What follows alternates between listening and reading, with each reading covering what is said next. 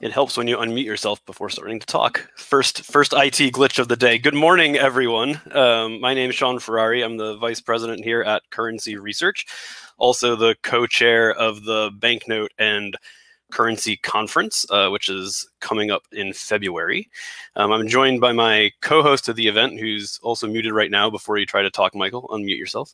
There we go. My co-host of the event, Mr. Michael Lambert. Good morning, sir. Good morning, everyone. Or an afternoon to some, or evening to others. So. That's right. We're definitely all over the world here. So thanks for joining us on LinkedIn Live, and we are excited to spend the next hour and a half with you, talking about all the happenings in the currency and cash cycle. We've got a great lineup of folks. Before we jump into that, I do want to just, as you saw on the video that just played, thank our sponsors for the event. If people are wondering how the conference is progressing for next February, things are looking very, very good. We've got a great agenda taking shape, and we'll be finalizing that in the coming weeks. We've got a fantastic list of sponsors ready to go. I'm really excited to get people back together in February and bring the industry back to one place to network and mingle and hear everything that's going on. So Michael and I are thrilled to be bringing that program to you, and we're very much looking forward to that in Washington in February. And just before that, at the end of this year, just be on the lookout. You'll also see we've got a couple of cash cycle seminars, one in Amsterdam for the EMEA region and one in San Diego for the Americas, and we hope you can join us there as well.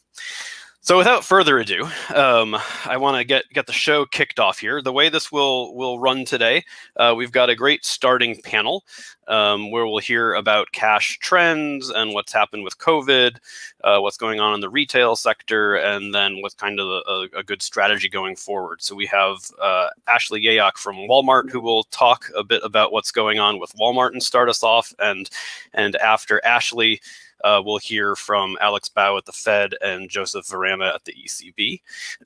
While we are having this discussion, please feel free to ask questions. You'll see in the LinkedIn area, there's a spot to chat. Please do so, and we'll see those questions on our end and try to address as many of them as we go forward.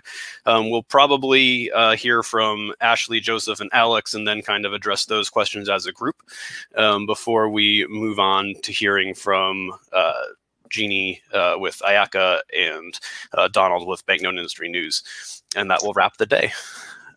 But to start, without further ado, let's hear about what's going on with cash and payments and COVID and everything going on with Walmart. So Ashley, I'll turn it to you to introduce yourself and take it away from there a little bit. Awesome. Great. Thanks, Shaun. Hi, everyone. Good morning. Good afternoon. Thanks for having me. So Ashley Yayak, I lead the Treasury Operations team with Walmart. So we're responsible really for all things related to cash and check processing within our stores. We partner very closely with our banks and carriers, as well as our internal technology, operations, and asset protection teams to really drive efficiencies and cost savings for our stores and clubs. So it's definitely been an interesting year in the cash ecosystem. As I started preparing for this and sort of outlining, the things I wanted to cover, it was really shocking, sort of the cash events that we've managed and survived over the last 16 to 18 months. When I think of kind of the beginning of the pandemic, we were into our normal sort of tax refund, check cashing season. It was a fairly normal season, but we were starting to hear the rumblings of the pandemic expanding, of COVID expanding, of some closures. And so as we were sort of winding down that season, we were facing panic buying, a big shift to online grocery pickup and delivery. Our stores, we were doing one way in, one way out, ticketing to make sure that we could keep, customers socially distanced. And that really required a different sort of cash support than what we would do, during tax season, which really requires, larger denominations. The panic buying really supported smaller denominations. And so logistically, trying to wind down one season while we're sort of facing another proved to be a bit of a challenge. We also saw unemployment skyrocketing, which, created a big shift to EBT, which is predominantly card. And so all of that kind of contributed to a decline in our cash sales and cash transactions in spring and early summer of last year.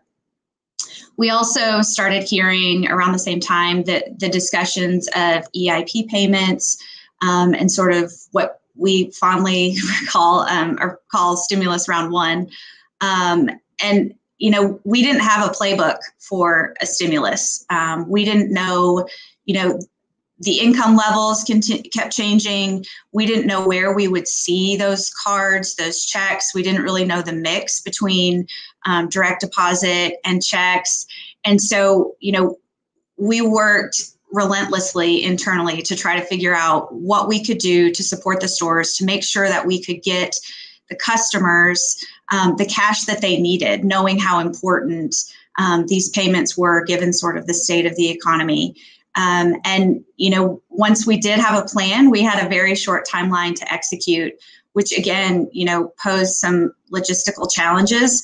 We were trying to get significant amounts of cash into areas where, we typically hadn't needed it. And, looking back, we probably didn't in some of those areas, but obviously hindsight's 2020, and we use that knowledge on the future rounds of stimulus. So as we were supporting the stores through that, we found ourselves in a coin shortage, which I have to make sure I call out that it's not actually a shortage. It's a circulation challenge. The Fed announced that it was going to be allocating coin, which was somewhat shocking. I think we had never really worried about coin. Coin had always just showed up and we used it to make change, and that was it. So almost immediately after the announcement, we started seeing our orders significantly shorted.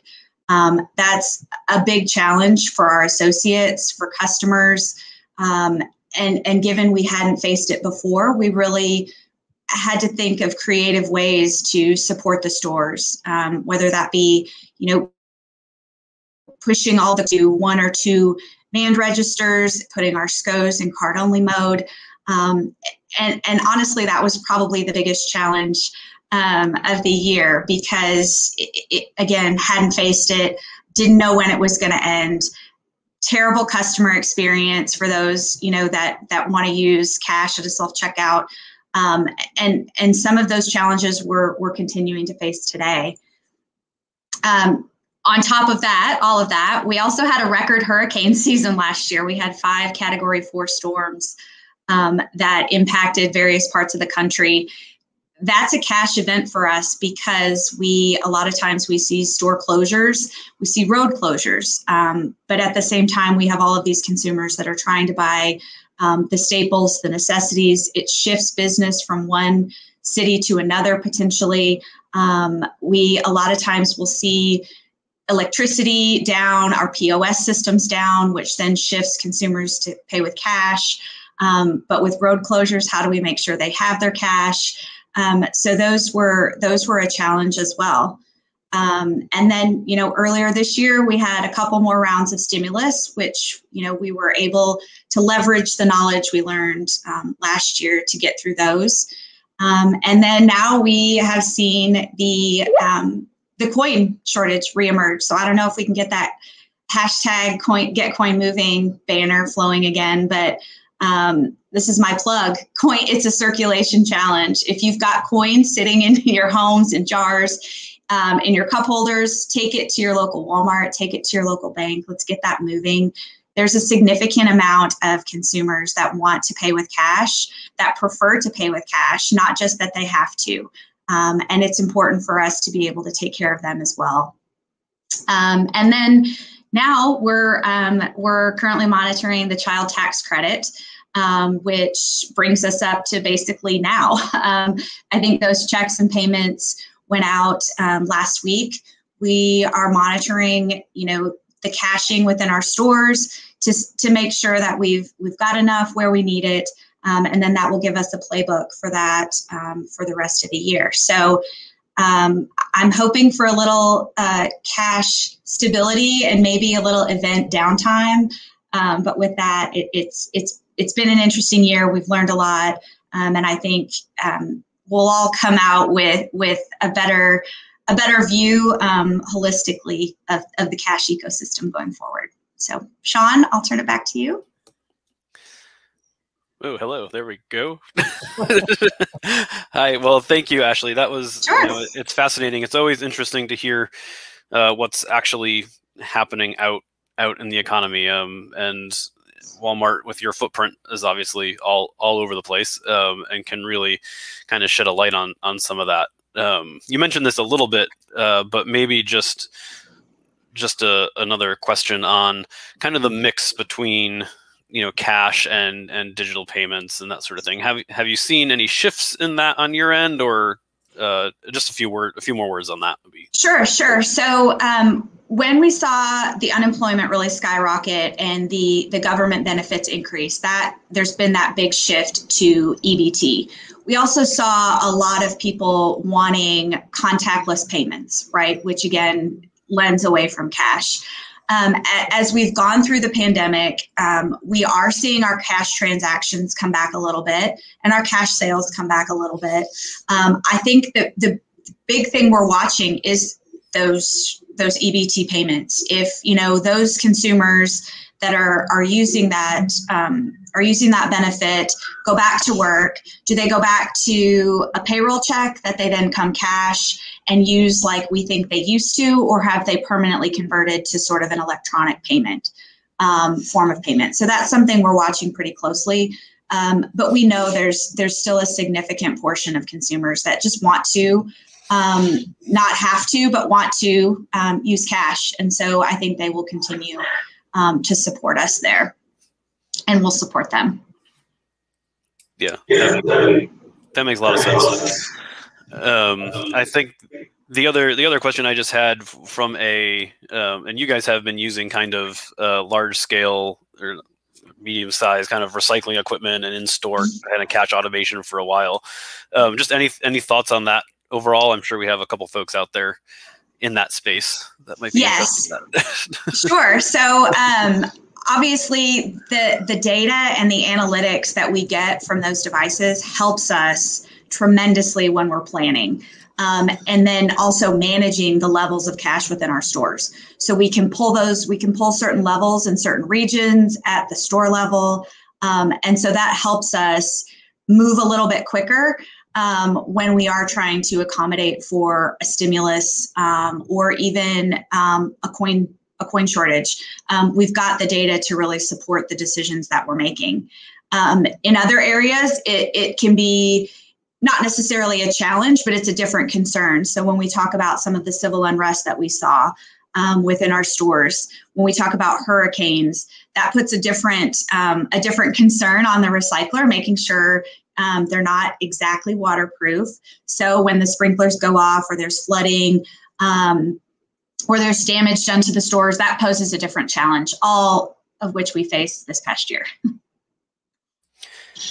Yeah, as you said, it definitely was not a smooth year by any stretch of the imagination for anybody. But yeah, I really I tried to give as much detail as I could in a short amount of time, but I think really all of those events could be their own webinar. It seems like. Yeah, definitely, and we will have Ashley in San Diego this December, where she can dig into some more of these details. So we're looking forward to that. I do see one other question from Jeannie on the side here a little bit. You mentioned the stimulus payments. Just any more detail on that? Was it a big pop that you saw, or what? Just a few more words on that. Yeah, absolutely. So that's a great question. The first round of stimulus, we really, it seemed to us like the consumers were cashing their checks or cards, but they were then paying their bills with them, which was, we didn't really know. So we didn't see that come back through the stores like we would typically with a tax season cash refund. So it did feel like the consumers were taking that for necessities, bill paying, et cetera. The rounds 2 and 3, a little bit different. We did see more of an uptick in cash sales and cash transactions for those rounds. Cool. Sounds good. So we'll probably come back with a few more questions for you after the panel. But thank you for that. And very interesting. And now we're going to switch over to Alex with the Fed Cash Product Office. Alex, how you doing? Great, Shaun. Hello, everyone. Good. Thank you for taking some time. We look forward to hearing an update on the Diary of Consumer Payment Choice and where that stands. So I'll turn it over to you. Sounds good. Great. My presentation is up. Hello, everyone. It's good to be here with all of you today. As Shaun mentioned, my name is Alex Bao, and I am the Vice President of the Data and Policy Analysis team within the Federal Reserve's Cash Product Office.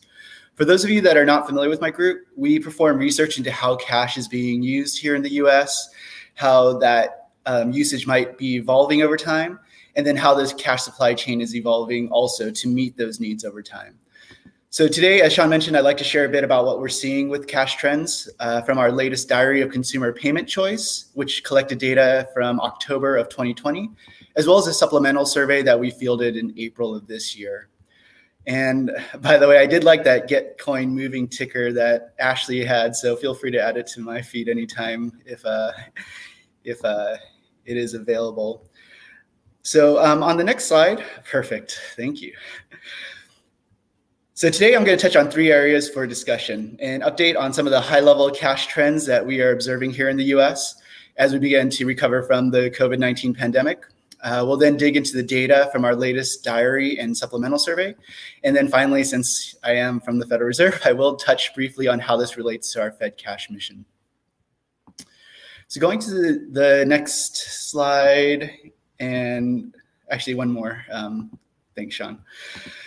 So as background, it's useful to describe the payment system in the US just as at a very high level, where we have 332 million residents approximately, making about 230 billion payments annually, of which we at least used to estimate 70 billion were in cash. Those are pre-pandemic numbers. We've been a little bit hesitant to update this just given the continued uncertainty about how much of that may hold versus how much may return to some previous numbers. But as you will see in later slides, this number would be changed if we did use our October 2020 payment data. For now, we'll leave it here, but you'll probably see this updated over time, especially as we get a sense of just how consumers' payment preferences have shifted and how that might look over the long term. In the green area, you see what the banking industry looks like in the US. We do service approximately 11,000 financial institutions, and there are about 500,000 ATMs in the US. Those financial institutions, in turn, receive financial services from the Federal Reserve System, which is a network of 12 Federal Reserve Bank districts that have a footprint of 28 banks and branches across the country. In those Federal Reserve branches, we process about 33 billion notes on our high-speed sorting equipment each year. Going to the next slide. This still looks at what's happening in the US at a very high level. One way that we look at demand for cash is with currency in circulation. And that's what you see here on this chart. Many of you have likely seen this in the past. And it is very interesting just to see that very significant spike up once the pandemic hit and shelter-in-place edicts went into place. As of now, we stand at about 2.2 trillion worldwide of US currency in circulation.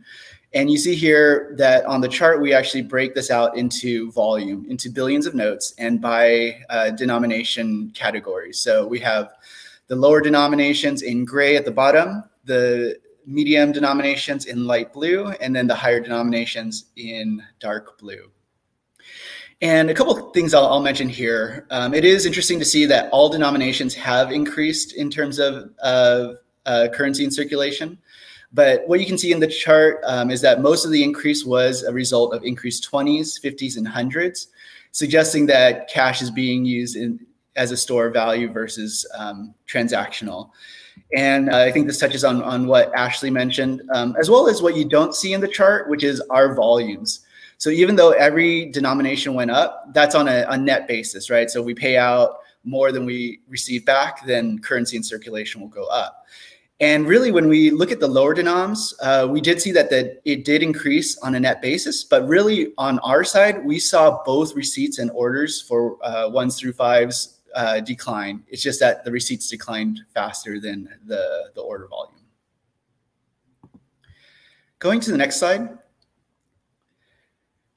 Another way to think about CIC is where it's being held or where it's being used. And we thought that this might be an interesting chart to share with the audience today. What you see here is how much financial institutions or depository institutions are holding in their vaults with cash.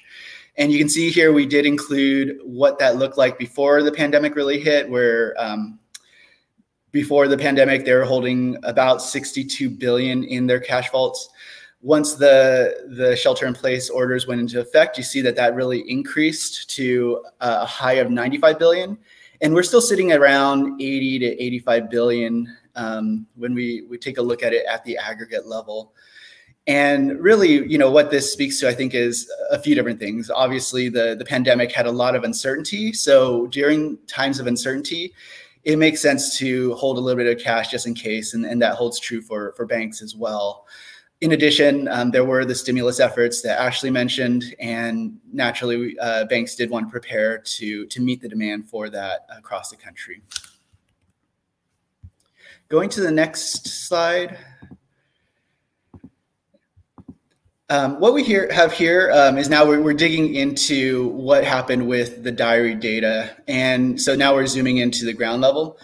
And as we just were talking about with what we're seeing with the bank holdings, we also see that with consumer holdings. And that's what you see here. We have a couple different ways that we measure cash holdings at the consumer level within the diary. On the left, you see how much consumers are holding with their purse or wallet. And then on the right, you see how much consumers are holding in their household. So whether that's a safe or a drawer or the proverbial mattress, you can see that there's a couple different stories here. On the left hand, you see that consumers are roughly holding about the same amount in their purse or wallet. And that's probably not too surprising.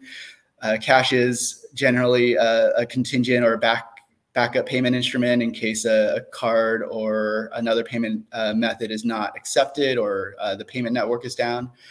And it's likely that even though consumers didn't have many opportunities to use cash during the main part of the lockdown, it didn't necessarily mean that they changed just how much cash was sitting in their purse or wallet. On the other hand, if you take a look on the right side, you see how much consumers were reporting holding in their households. And not too surprisingly, that did increase. And you do see a similar story as to the amount that they were holding and when they started holding more, as we did see with the banks. So as the pandemic started and the lockdown started to take effect, consumers held more. And as uncertainty increased or maintained, they still held on to that amount. This is going to be something that we're going to continue to watch and monitor. As you can see, it did increase all the way through April.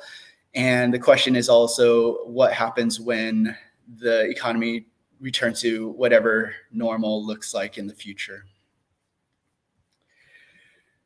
Going to the next slide. Here you'll see the high-level breakdown of payment types that consumers used in the latest diary. So you'll see here that we have the last few diaries. So that would be October 2018, October 2019, and then October 2020, which is really the first one we had since the pandemic hit. And it was interesting to take a look at how cash as a share of total transactions that consumers reported stayed about steady at 26% before the pandemic to the relatively strong decline in 2020. Again, this isn't necessarily surprising. In October 2020, there was some level of reopening, but there still was a lot of limitations in how consumers maybe would go out. And given that we had spent so much time in lockdown, it might not be too surprising that they weren't necessarily shopping in the same way as before. The other thing to point out here that we don't have on these charts is just that As a whole, the average number of transactions that consumers reported did decline as well. So we saw about a 5 transaction decline in how many they did report. So while cash did decline, the actual number does look potentially a little bit more significant, but we do find that this percentage breakdown looks a little bit more relevant when we think about the fact that payments as a whole might have declined. We do see that both credit and debit, or sorry, actually credit really took a majority of the increase. Debit did decline slightly, and naturally with ACH, that's less about the in-person transactions.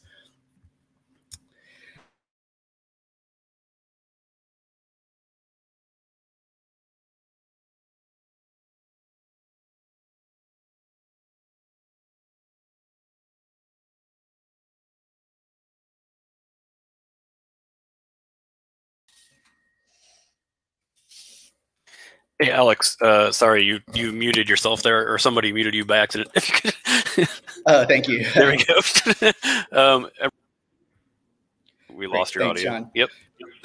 Okay, so now as we take a look at payment preference, what we see here as cash as a payment preference also decline as consumers shifted their preference to debit and credit cards. And as preferences have been sticky over the years, how they report their preferences in the 2021 diary will be interesting and may shed light on the longer term impact of COVID-19 on payments.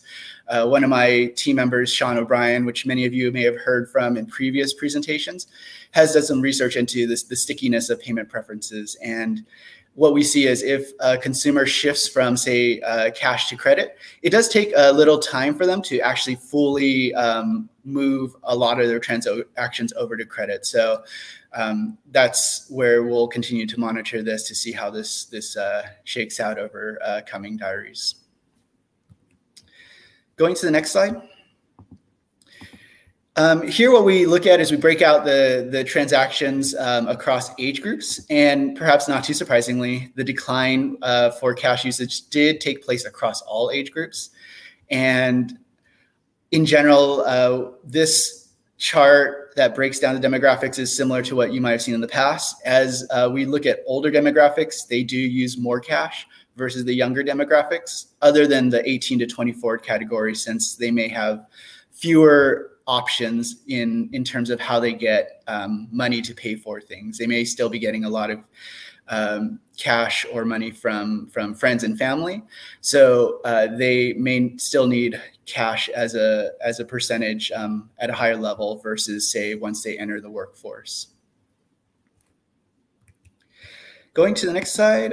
So here, the main reason that the share of cash usage declined in the diary was really because of fewer small value payments, and that's what we focus on here on this chart.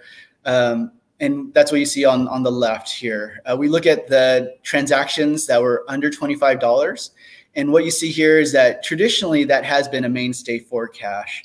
And with 2020, that really did significantly decline.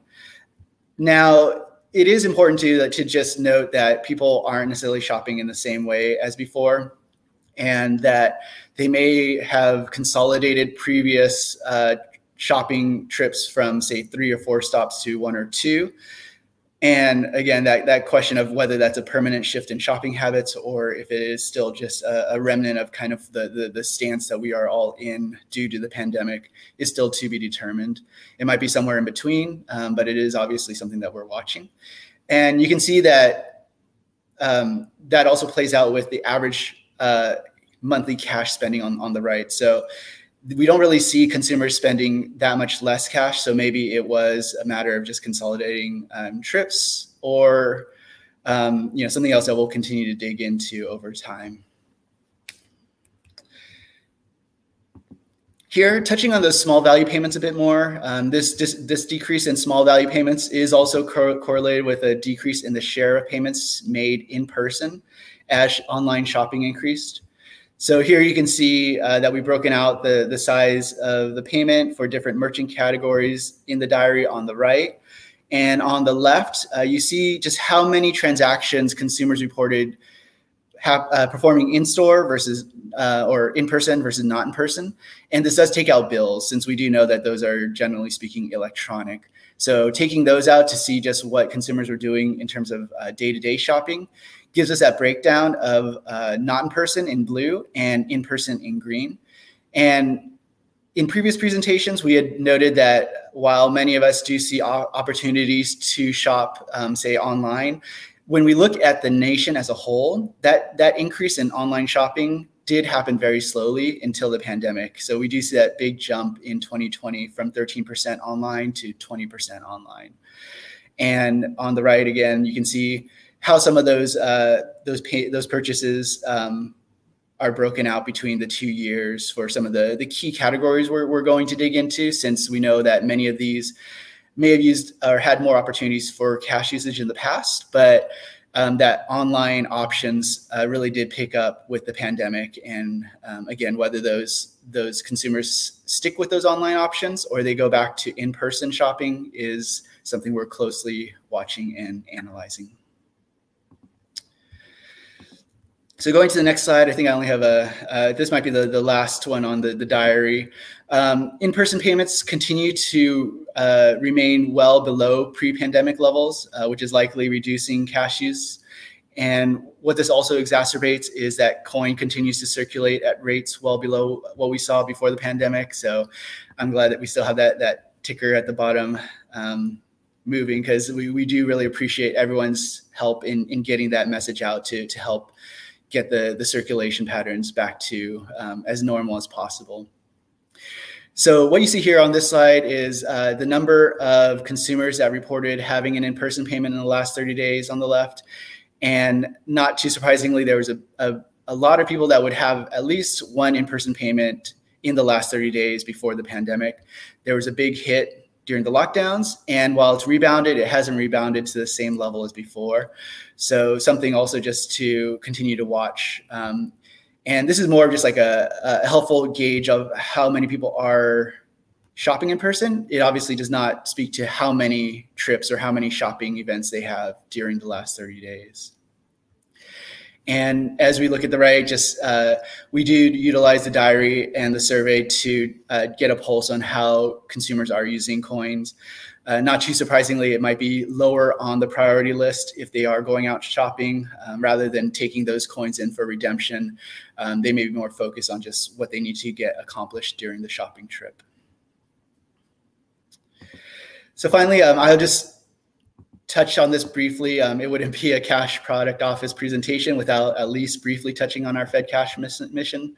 So I do think it's safe to say that we have seen significant shifts in the way that consumers are paying for goods and services, and that we still are in an uncertain time.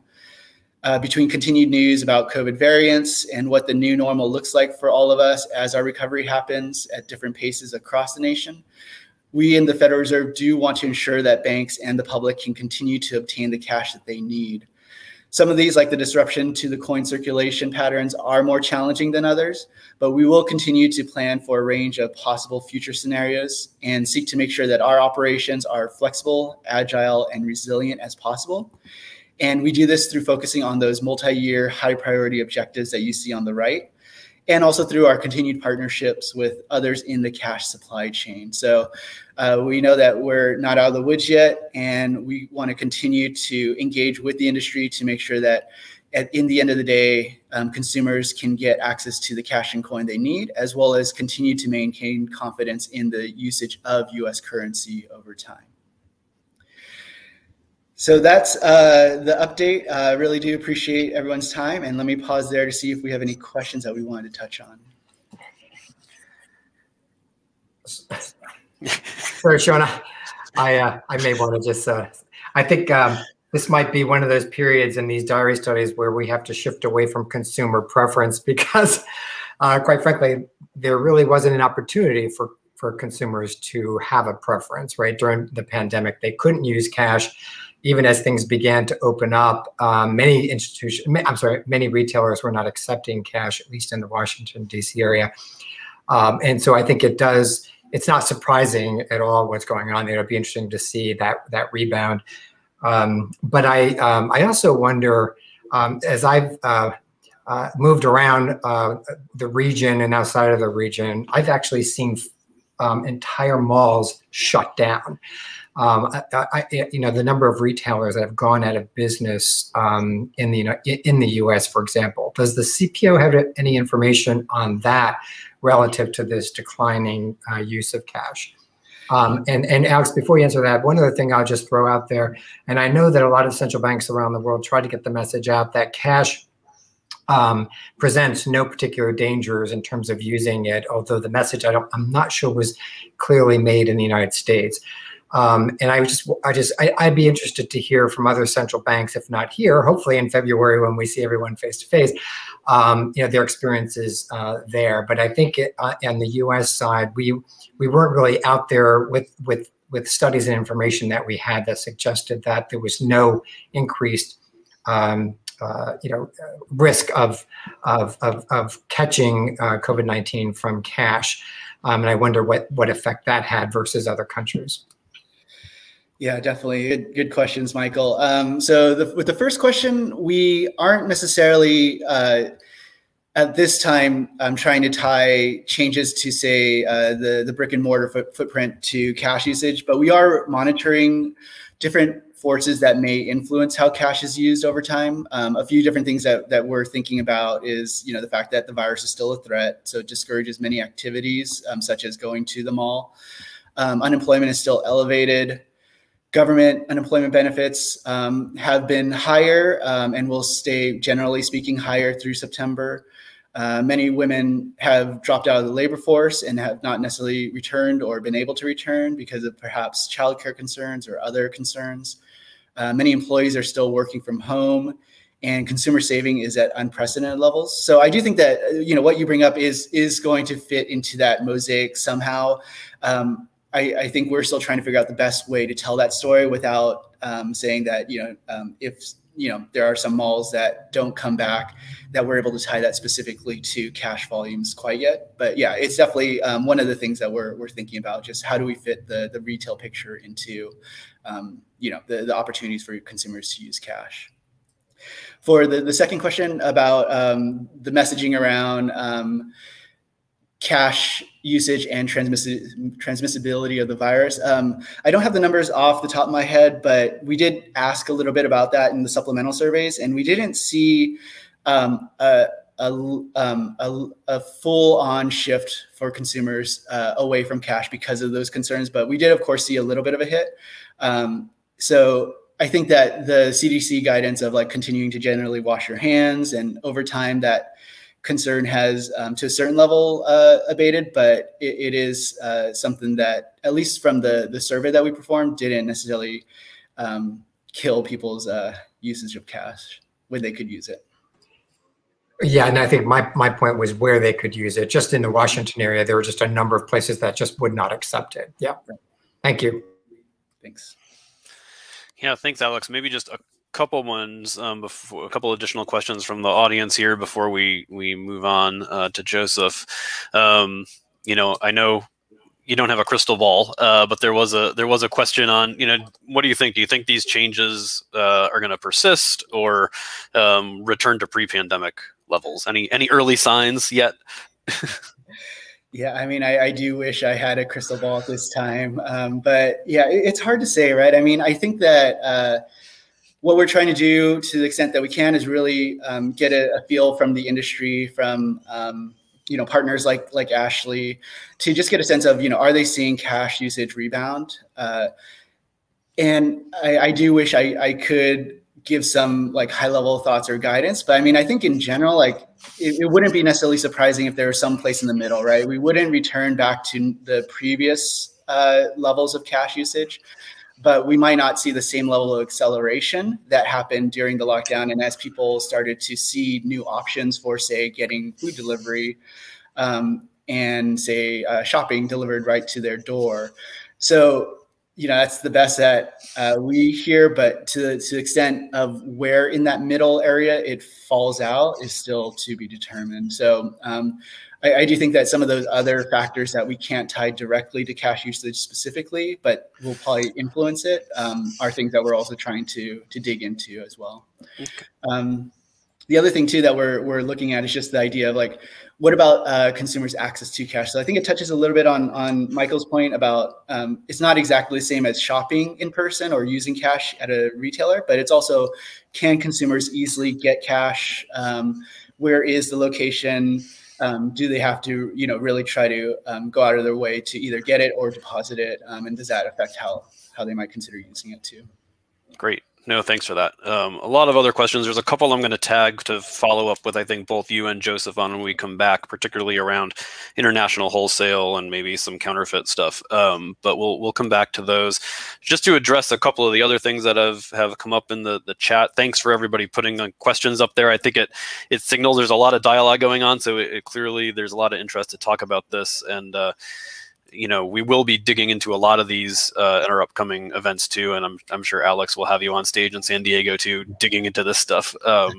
Particularly, I saw a question about how cannabis has maybe affected cash use. We'll have a whole panel on that in December. I don't know if you have any initial thoughts on that. That's kind of a U.S. specific one. If you've looked at that at all, or we'll just wait until December and we can dig into it then.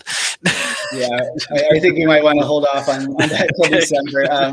Yeah, it's a good question. It hasn't been necessarily our focus as we've kind of tried to, manage cash demand and planning for meeting that demand across the industry. But yeah, it's a good question. Okay. I also saw a question come up on CBDCs. This isn't really the right panel to talk about that, but we'll love to follow up on that later. And we are adding a whole day onto a separate conference at the end of the Banknote and Currency Conference on digital currency. So that'll be a great place to address that as well. There are also a lot of questions on, will we make the slides available? We just need to confirm with the presenters that that's okay. And we'll send out a thank you email with the decks that we can share. All of this is recorded and rewatchable though on LinkedIn and YouTube, so you can always replay there as well. Okay, sorry, that was just some housekeeping as we were getting some questions in. So thanks, Alex. We'll bring you back up in a little bit at the end of the panel here. Let's jump over to Joseph, and he can tell us a bit of the European perspective of what's going on from the ECB. So Joseph, the virtual floor is yours. Thank you very much, Shaun, and hello to everyone. My name is Josef Vrana. I'm a senior expert at the ECB's Director at Banknotes, and I would like to thank you to give me the opportunity to guide you through two topics today. One would be the, let's say, update on the Euro banknote circulation developments, also on the way it's been affected by the current COVID pandemic, and the second one to also briefly introduce you to the Cash 2030 strategy, which is the strategy that the Eurosystem approved, let's say, where we want to see cash in the next decade. So if we can move on to the next slide, starting with the circulation developments, what we can see is, of course, that after a demand surge when the pandemic started around March, April 2020, we still see that we have a significant growth, even when we speak about 2021.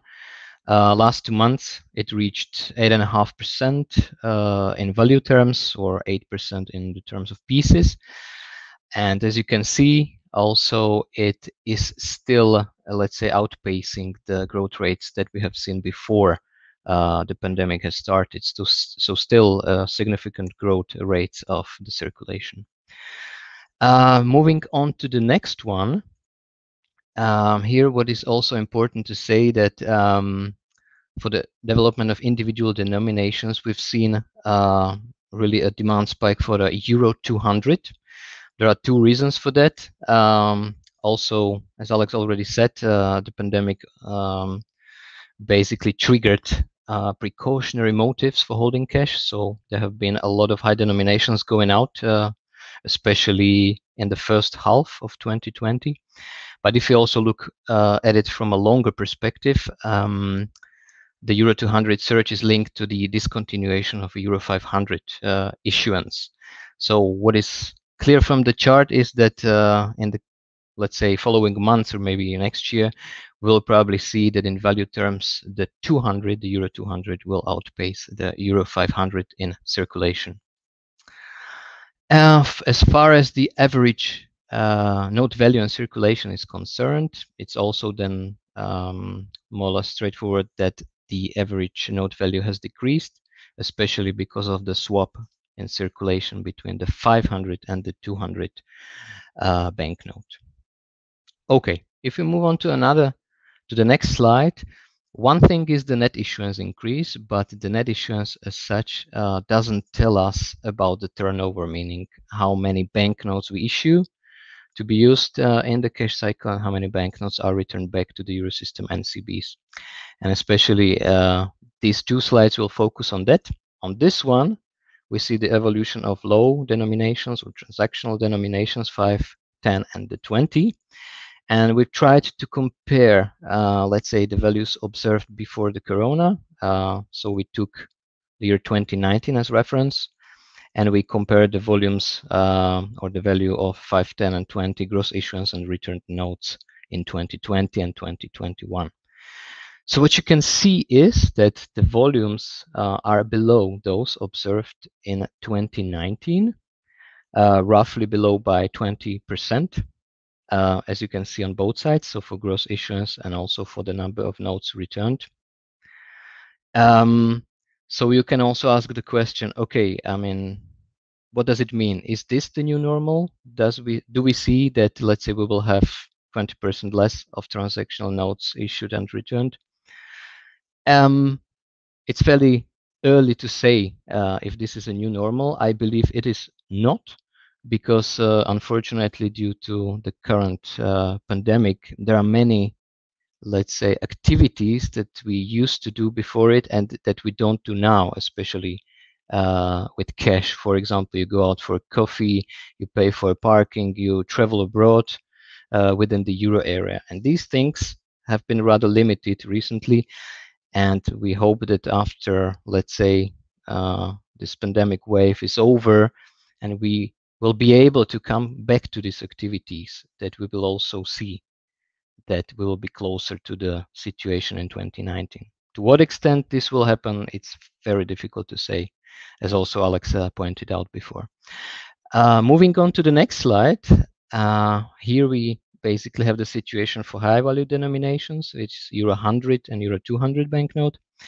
Situation is slightly different. On the issue or gross issuance side, we see that we have reached almost the same levels as before the COVID pandemic started, as you can see on the left-hand side.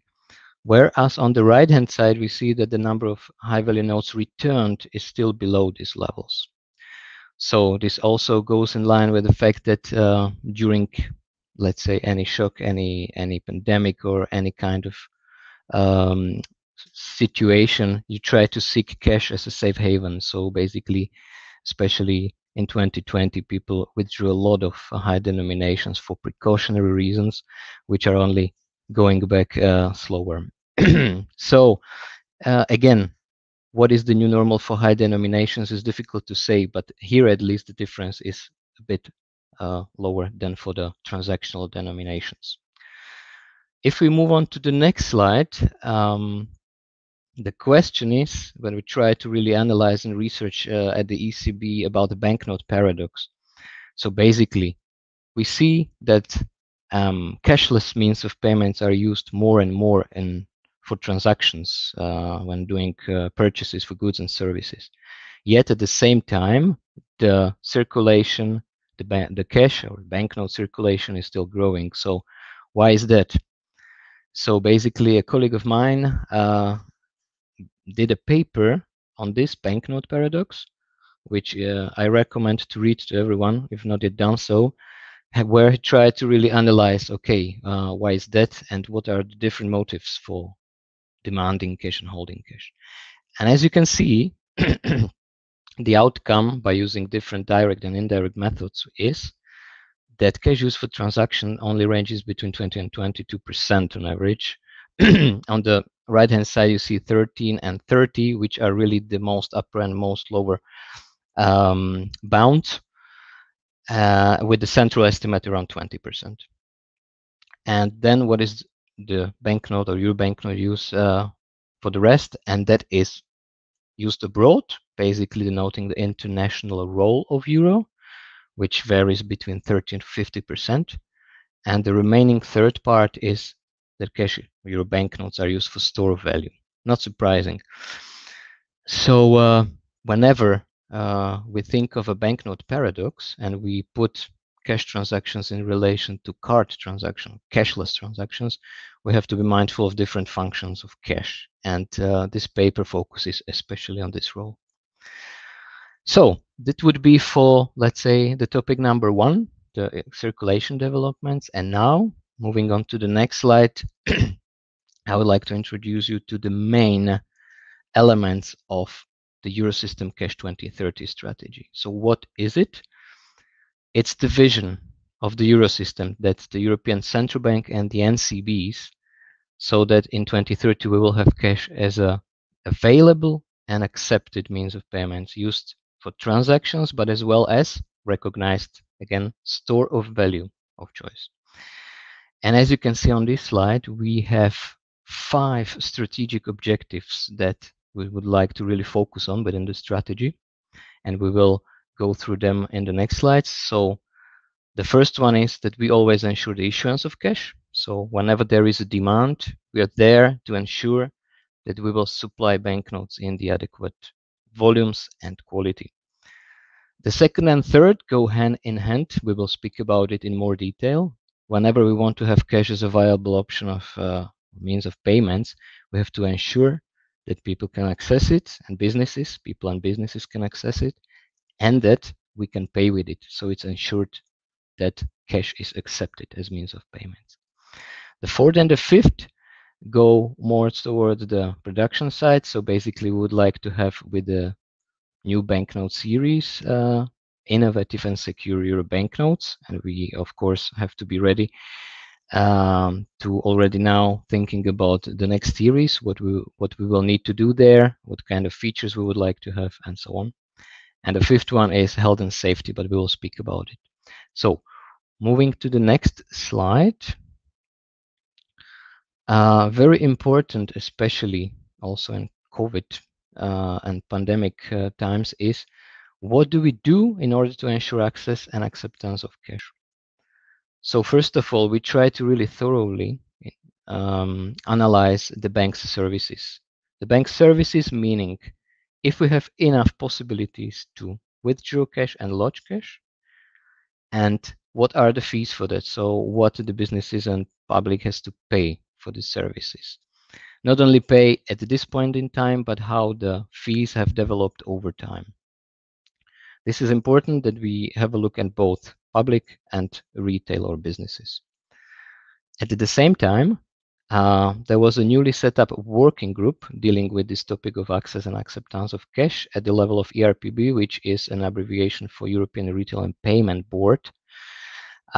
Basically a body which brings together the supply and demand side of cash. So consumer organization, banking association, retail, so all the important stakeholders in the cash cycle.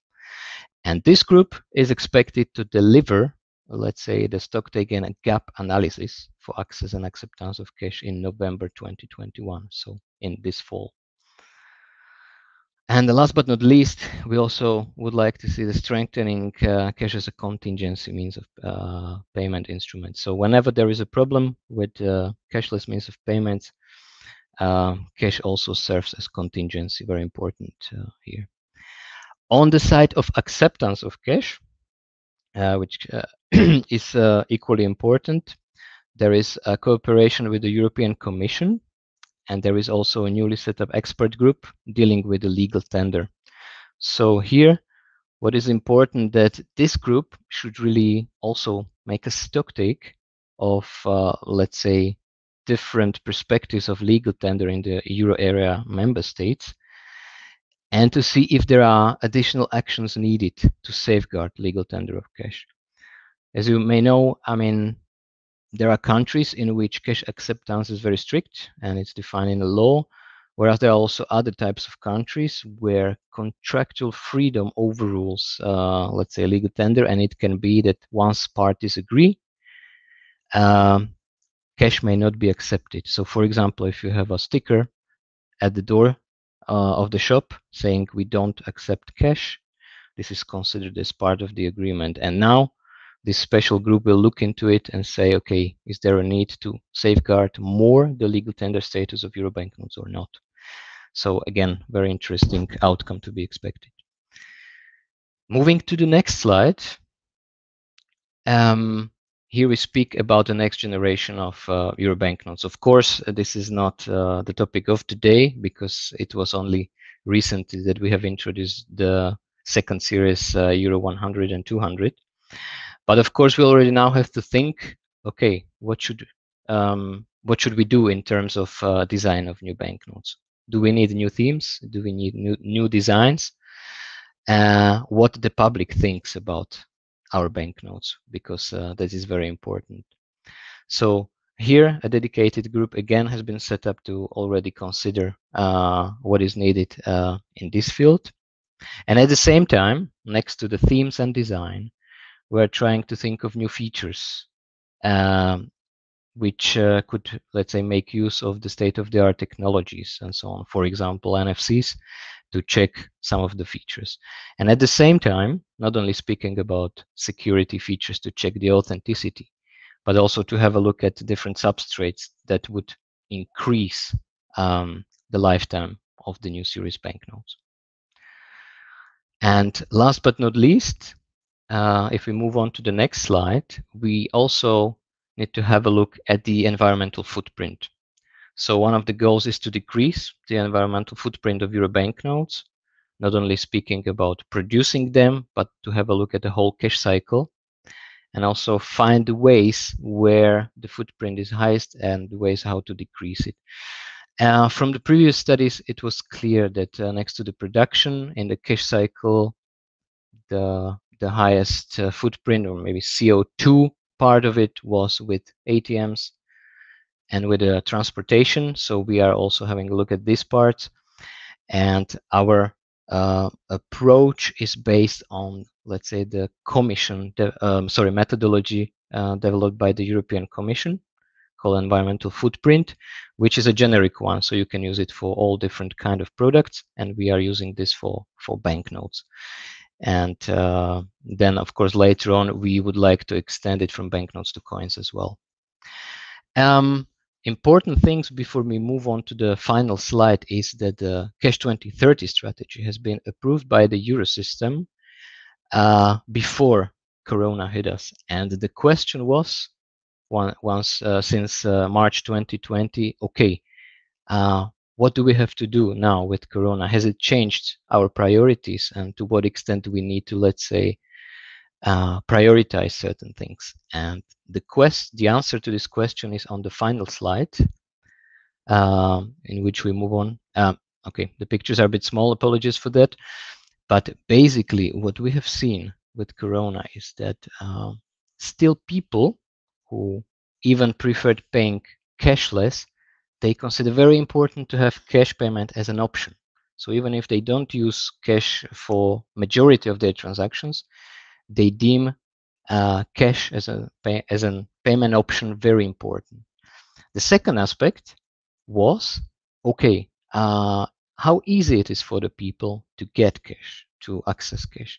And there we use our two studies conducted in 2016 and 2019, in which we've seen, by comparing them, that the percentage of people who have found it difficult to access cash in this 3 years period has increased to 10%. So this is also a signal that 1 out of 10 persons willing to pay in cash have difficulties to access cash. And last but not least, the impact study that we conducted in July 2020, that was basically a study focusing on how COVID pandemic changed the payment behavior in the euro area, revealed that 40% of the respondents would want to pay less with cash, or a bit less, or really a lot less. And this was a trigger for us. Okay, I mean, what does it mean? What does it mean for keeping the cash infrastructure in a vital conditions? So all these things together have triggered the Eurosystem focus on access and acceptance of cash. So we are really dealing with this topic this year and next year. and hopefully we will be able to, let's say, come up with certain recommendations for the future.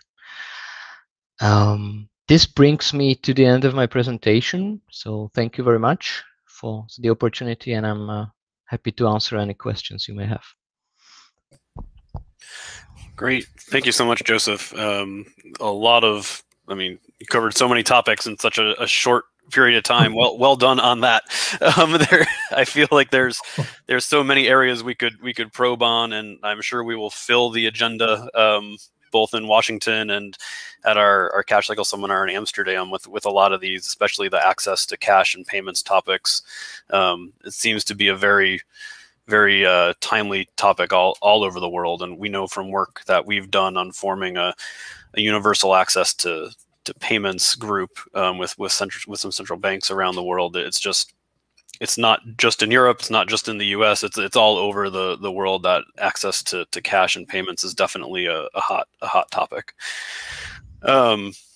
Michael, I seen you unmuted. Do you have a question ready to go there, or would you like me to? No. Okay.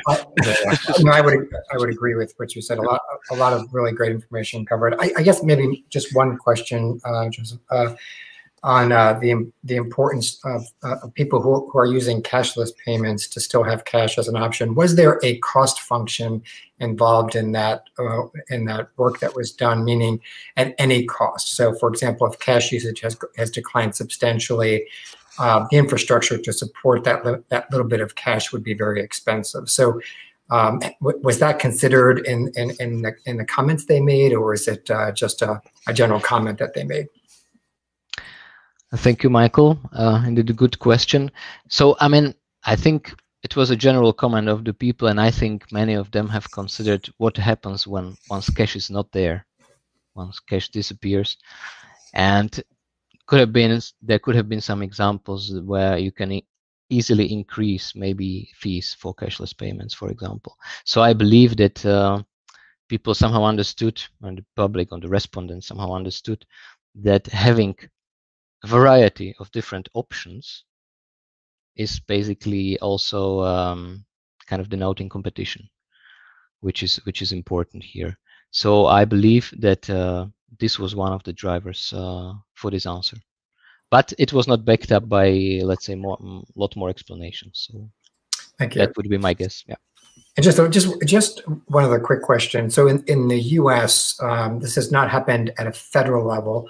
But at state levels, some states have gone ahead on this legal tender issue and implemented state laws that prohibit companies from not accepting cash. And I wonder, in the Euro system, do individual countries have that authority to do already such legislation in country, or would that be more of a ECB initiative? Yeah, thank you. And this is one of the best questions that we really try to solve. In theory, I mean, any monetary considerations or a monetary law is with the Euro system.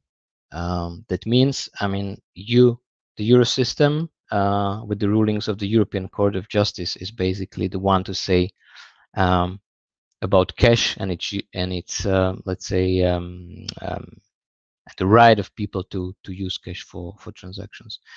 Of course, this has been backed up by the recommendation that normally you should be able to use cash, and just having a signposting at the shop is not enough. But at the same time, in many of the jurisdictions, you have, let's say, contractual freedom that overrules this. And especially for this, and also to address your questions, the LTEC group, so the professionals are now meeting together to decide whether there is a need to do something at the Euro area level that would be then applicable for all the countries, because the situation in individual countries really varies. Yeah, thanks for those comments. Just maybe one or two quickly from the audience, and I know we're running on time for our last two speakers, so we'll also take some of the comments we didn't get to and try to get some answers out to folks afterwards. But in the crypto space, we've talked a bit about that, but in that crypto world, do you see any effect of cryptocurrency on cash use, Joseph? I mean, what we are trying to collect from the surveys is really the impact of different means of payments, and cryptocurrency used for transaction is, in, let's say, relative terms, not that widespread compared to cards, debit, credit cards, smartphones, smartwatches. So I tend to say that so far it hasn't been a real, let's say, competitor to cash and cards, which are the most used payment instruments in the euro area. It depends, of course, for the future, how they will be widespread and supported by the legislation.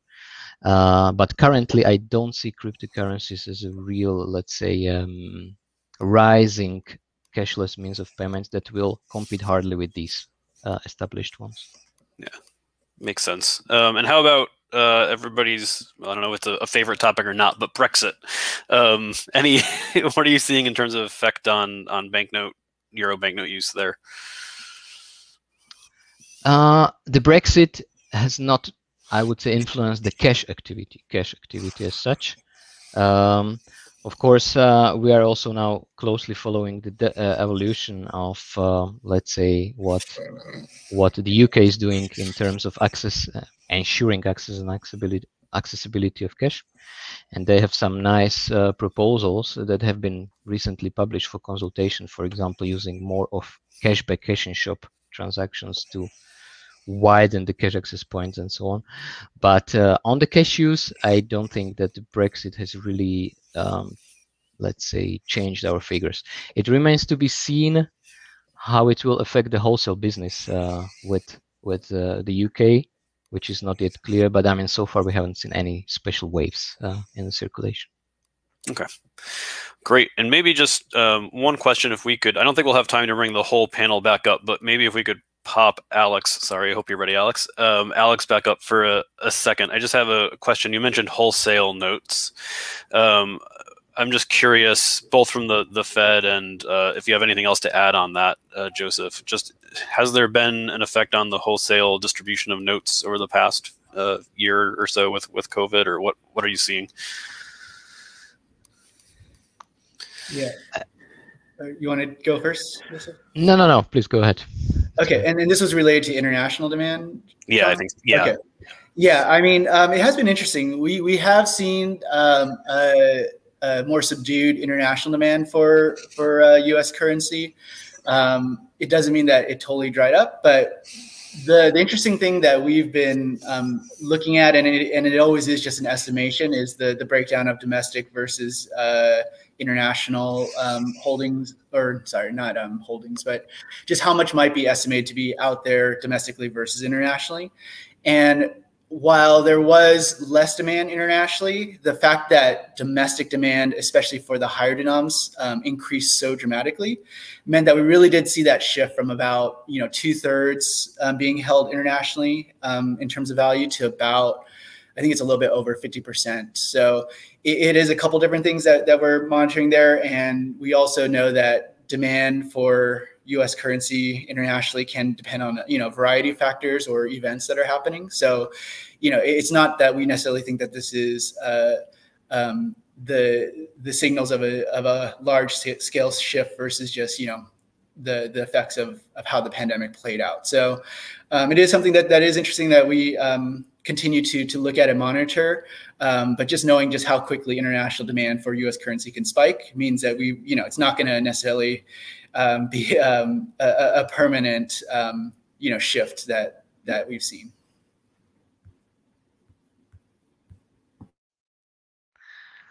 So if I may add, I mean, we have had similar experience. I mean, when we had the first signs of the pandemic, March, April, we've seen a lot of banknotes leaving the euro area via international, let's say, wholesale business.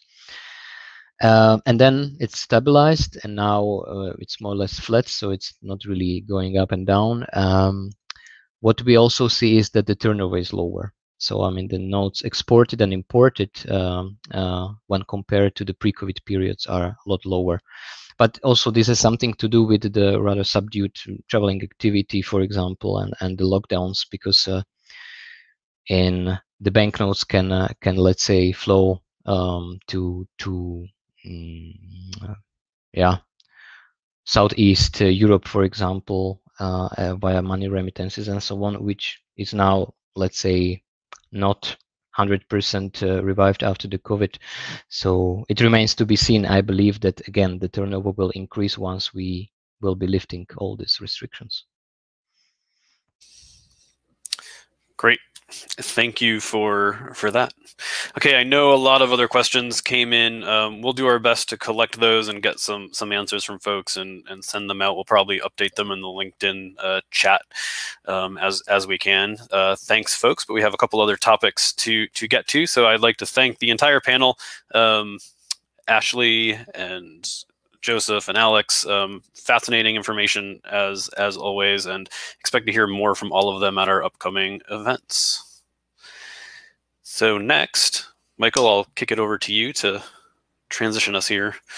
Well, a person who needs no introductions, a former colleague of mine and certainly a longtime friend of mine, and for quite some time now, the executive director of the International Association of Currency Affairs, otherwise known as IACA, Ms. Jeannie Foster. Jeannie, please, we're all looking forward to what you have to say here about the awards.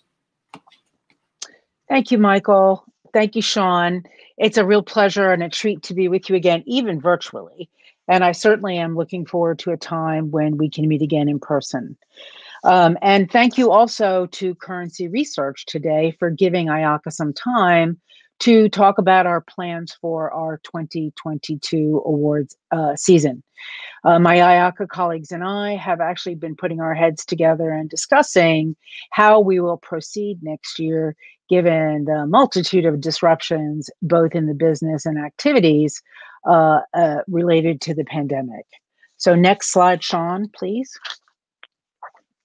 And so just before I get into the details for 2022, please let me remind you a little bit about IACA, the organization. So IACA was founded nearly 15 years ago to bring together central banks and the other organizations in our currency community so that we can put our heads together and collaborate on the many issues that are a common concern to all of us. At the present time, our organization is made up of 65 different central banks and related organizations in the community, and we have almost 300 individual delegates. Over the years, we've worked together on many initiatives, ranging from early opportunities to bring together central bank researchers interested in consumer bank payments, to collaborating on the development of guidelines for banknote production, ethics, and procurement issues. And we meet both in person in the past and virtually in order to share our experiences and ideas. We also have a library of materials as well as past conference presentations that's not available anywhere else to members of our community. And of course, we manage a variety of recognition initiatives. Next slide, please. So I hope you all will recognize that IACA is the program manager and the source of our IACA Excellence in Currency Banknote Awards that you generally see at the Currency Conference, our technical awards that we present in conjunction with Currency Research at the Banknote Conference, our Coin Awards that are presented at the Coin Conference, the Lifetime Achievement Award, and the IACA Currency Hall of Fame also in the past have taken place in conjunction with the Currency Conference. Next slide, please. So given the disruptions of the past 2 years, in 2021, we actually have a special category of awards that recognize best projects related to innovations related to the COVID pandemic. So for 2022, we've had to decide how we will proceed, particularly given the joint venue of the Banknote Conference and the Currency Conference. So to that end, drum roll, here are the categories that we will be awarding in 2022. So we will be looking for nominations for Best New Circulating Banknote or Series, Best New Limited Circulation or Commemorative Banknote, Best New Circulating Coin, and Best New Currency Innovations. So we are currently working on an update to our guidelines for our Excellence in Currency Awards. And when they are ready, we will publish them on the IACA website well in advance of the period for accepting nominations. Next slide, please, Shaun. So this slide will show you our timeline for the 2022 awards. To me, it seems to be rushing at us quite quickly. So look for us to open the award nomination period through October of this coming year, 2021. After that, our awards committee will review the nominations and identify the finalists so that our IACA delegates will vote to determine the winners during November of 2021. And thanks to the support of Currency Research, we will have an in-person award presentation next year at the Joint Banknote and Currency Conference in February. Next slide, please. But before we move right into 2022, please let me remind you that on September 23rd of 2021 at 12 noon GMT, we will have a virtual awards event where we will announce the winners of the special IACA award categories for best currency initiatives implemented in response to the COVID pandemic. You'll have the opportunity to learn about 8 fascinating projects that reflect a wide variety of different initiatives that may have been implemented in response to the pandemic, but in fact present ideas for the currency community to go forward with in the future. So stay tuned for more announcements about that so you can register to watch the event, and we hope that many of you will join us then. Next slide, Shaun. So thanks to everyone for your attention today, and of course to Currency Research for all of their years of support of our awards activities. I'm looking forward to seeing many, many nominations of interesting projects in the categories I talked about starting in October, and to meeting in person with everyone in Washington in February. If you have, it went away, but if you have any questions about our IACA awards or about IACA more generally, please reach out to me, and I'm sure you can find it on LinkedIn. My email is eugenie.foster@currencyaffairs.org. And thanks to Shaun and Michael, and over to you. Yep, sorry about that. Thank you, Jeannie. We definitely look forward to having those awards at the Banknote and Currency Conference. They're always a highlight, and we thank you for IACA's continued partnership and great work on that. And we look forward to the awards season as we roll into the fall. It's coming fast. Yes, it is. So thank you very much. With that said, we are going to move on to Donald with Banknote Industry News, and Donald's going to give us an update on all things happening on his end. So we look forward to that. Donald, if you want to introduce things, feel free to talk a little bit slowly while I pull up your deck. It will be okay. It will be up shortly. Thank you very much, Shaun, and hello everybody. I hope you're doing fine in these difficult times, and it's an honor to be in line with the setup with the ECB and the Federal Reserve. And we would like to give you a short overview from Banknote Industry News. We conducted a global survey with multiple central banks worldwide about cash perception in times of COVID. And finally, we got the results from 36 central banks, which we would like to present you today. So we can go to the first slide. Thank you very much, Shaun.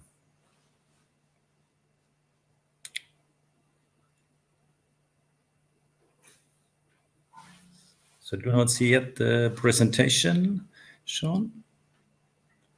On it.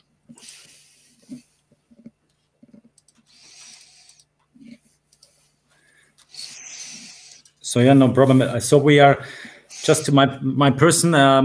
So I'm Donald Scholz, Managing Director of Banknote Industry News. We are a global news company providing all the latest insights from the industry. Many of you know us, and we have presented also recently the Banknote Technology Report, which I'm coming soon. So yes, thank you very much for this. And we can go straight into the first slide. Yes. So as said, we conducted a global survey, and I would like to give you the qualitative results of the 36 central banks, how cash is perceived in times of COVID. Thank you very much. We go to the next slide. So the general perception is that, you know, if you can hear the media, you notice in some countries there were certain directions saying our banknotes are not safe and they're transporting certain viruses, and central banks had to act against it. And I think you could see also from the results what we gain from all the central banks worldwide, in which countries really their medias more pushed it in a certain direction and in other one less. In general, we could notice that nearly 70% of all central banks worldwide indicated that there's still a lot of trust and confidence in cash, and it has not changed, while 25% stated it has decreased. And this can be noticed that exactly in those countries where we could find a lot of media, a lot of also from other industries pushing this into a certain direction. Thank you. And we go to the next slide. And also parallel to this one, we could notice that 67% of all central banks responded that banknotes are not disinfected and quarantined. And this is parallel in those countries where the people have really still a lot of trust and where the media is not pushing this and where still everything is fine. And the other ones where exactly it decreased, we could notice that those central banks also said, we are going to disinfect quarantine notes, and still doing this now when COVID cases decrease slightly. And we can go to the next slide, please. Then it's all about a bit, you know, the discussion about is there composite or polymer or cotton-based substrate, which it's a bit safer or better. And the central banks responded that 62% said that they do not see any really difference between all these different excellent substrates for banknotes, which supporting the trust in it. 18% of central banks stated that composite and polymer-based substrate could maybe even further increase this confidence. Interesting also that from these 18% were already those ones where one denomination is already with composite or polymer in circulation, and they said this could be further supported. Thank you very much. And we go to the next slide. Then we ask also what they would like to see, and if maybe varnish, new coatings could support this trust even further. And they said of all central banks which responded, 39% said new varnish coatings could improve further confidence in banknotes. We go to the next slide, please. And as we have heard from all these previous excellent presentations by the ECB and the Federal Reserve, and also from Walmart, is that in most of the countries, people tend in this pandemic situation to hoard and store higher denominations at home. And then we ask, is this maybe a tendency, or they ask maybe for special security features? And 30% of all the central banks who responded said that special security features could be interesting for those stored values, banknotes at home. And this one's maybe also higher denominations. And we go to the next slide, please. And then we had an open question and asked, okay, what would you like to see in these times of COVID and also afterwards? Central banks would like to see an improvement in the cash handling process, make cash sustainable, reducing its environmental footprint. This is what we could see also from the previous presentation by the ECB, in which direction they're working. Durability of notes, then new antibacterial varnishing, what we can see now from Obertur, for example, with BioGuard. Then also special equipment for sorting machines, which could disinfect the banknotes during the sorting process. And then in general, that the cost for the complete currency management, production, handling, and process, if this can be reduced, that would be one of the targets liked to see by central banks. So this was basically a short wrap up from our global central bank survey. And coming now to the next slide, please. So next to our Inside News, which we are publishing around 2 times per week, we are also publishing the Banknote Technology Report. This year already the 7th issue. And I think it's, if you can see already from the lineup from all these leading currency suppliers, if you would like to have one report which brings you the compromise all technologies and developments from all the leading suppliers together, then it's the Banknote Technology Report. Please ask for a free copy of it, no problem at all. So we have different segments this year. It's the feature segments with Kurz, with the new security threat portfolio, Crane Currency, with Motion, Rapid, and the Priest. Then nanotechnology, nanotech security. Then we have Krypton and also Hugfolium presenting the latest developments. On the printer side, there's more a comprehensive approach from IACA, who are offering a Rolling Star I+, for example, a Hybrid Advance, for example. Then we have Oberteur reporting exactly about their sustainability movement, which matching exactly what the ECB is requesting, or firstly, how they manage the COVID situation. Note Printing Australia developing a new security feature also for polymer. Then we have De La Rue offering polymer substrate, but also the latest security features, and the Bundesdruckerei. Then on the ink technology, there is developing further new security features. So if you would like to hear about it, Kleitzmann and Luminescence and Chemical indicated some latest developments. On the composite substrates, very interesting, Langquad with Duracell, but also Banque de France. Maybe you hear also lately about the cooperation also with Portals Paper. So very interesting about the latest developments. Then on the polymer substrate, CCL Secure with a new substrate on that, and also for the fibers and equipment, get the latest news from Security Fibers, from the Komori, Hunkele System about destruction technology, and also Koenig & Bauer banknote solutions. And we're coming now to the next slide, please.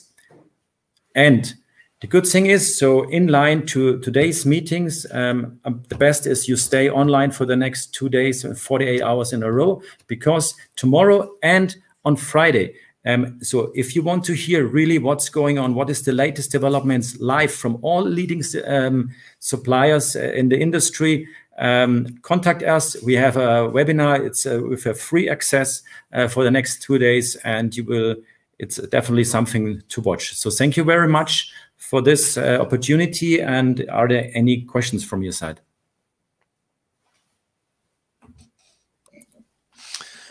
Thank you, Donald. That was, as always, very fascinating stuff from the surveys that you all do, and the work of keeping on top of what's going on in the industry. So much going on, and I'm sure the next 2 days on your webinar are going to be extraordinarily interesting. So, I think I don't think people have to stay on for 48 hours straight, right? They can just come on every now and then. Yeah. But no, definitely sign up for those. They will be fascinating, and also. Please keep in mind that in February, we're also going to have Donald moderating a panel for us at the Banknote and Currency Conference on all the developments of new notes that have occurred all over the world in the past, since we've gotten together last. So there's a whole lot going on, and we look forward to that. So no, I think you covered a lot of topics there, Donald, again, very quickly, and I know you'll get into a lot more detail with the suppliers on your events. Yeah. So thank you very much for this, Shaun. Thank you so much. We appreciate your cooperation and time as always. So that, Mr. Lambert, I think we have went through our agenda right on time, and I don't know if you have any comments other than I just want to sign off by thanking everyone for taking the time, and I can't wait to see everybody in February. Be on the lookout for an email from us after this with a special offer, and thank you for joining us that you can take advantage of at the event in February. And also, please keep in mind we have our Cash Cycle Seminar events, as well as well, those are coming up at the end of this year in November and December. in Amsterdam and San Diego. We look forward to seeing you there as well. And then we also have our Central Bank Payments Conference in Greece coming up in early November as well. So be on the lookout for information on all that. But Michael, I know we are just thrilled to get people together in Washington and see everybody's faces again. Yeah, for sure. I know I am. It'll be great to the extent that your central banks and yourself allow yourself to travel. I think it'd be so wonderful to gather this, a large group of people once again in support of our business. And I know personally, I look forward to seeing a lot of you that I did not get a chance to see before I retired. So I look forward to seeing you all there in February. And thank you very much to the panelists, and thank you everyone who participated today. Thanks, Shaun. Great. Thank you, everybody. Hope to see you soon.